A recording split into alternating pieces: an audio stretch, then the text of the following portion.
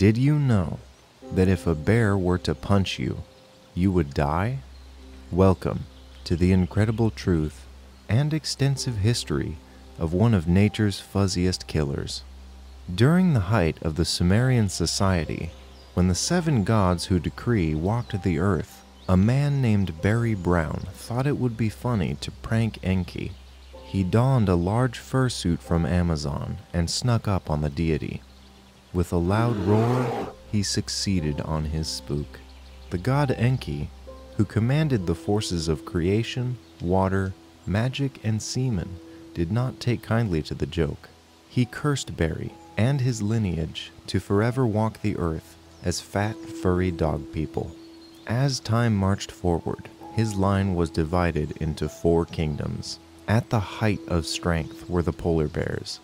Their ability to summon and command both frost and magnets made them powerful rulers. Below the polar bears were black bears, masters of stealth and dark magic. On the weaker spectrum lay brown bears, who had power over the flow of rivers. And the least powerful of all bears are pandas, an enigmatic clan of raccoon farmers who invented bamboo. At a time unrecorded by man, the black and brown bears rose above their masters. In a great ritual of static electricity, they rubbed up against trees while chanting an ancient phrase. This ritual launched all polar bears hurtling toward the north, away from the now safe forests.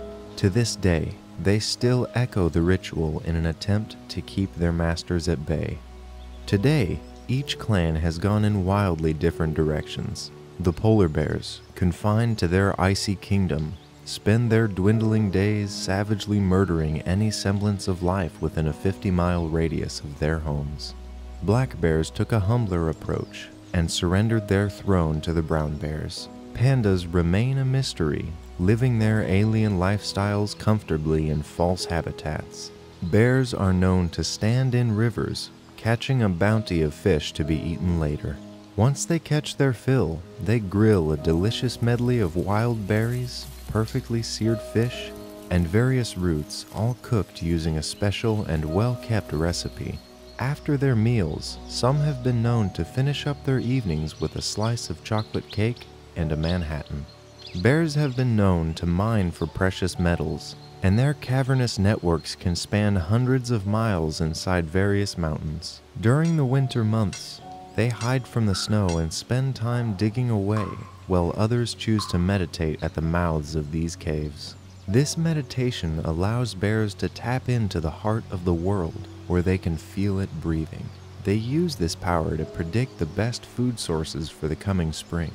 There also exists a cult of false bears known as the Sun and Moon Tribe, who were inspired by the Pokemon franchise.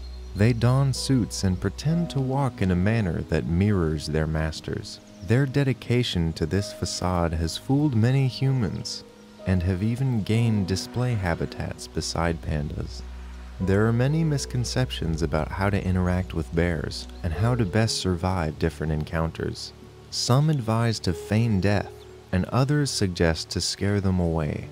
There are, in fact, 2 better options available. Bears are the world's greatest wrestlers and enjoy nothing more than a close-quarter slapbox.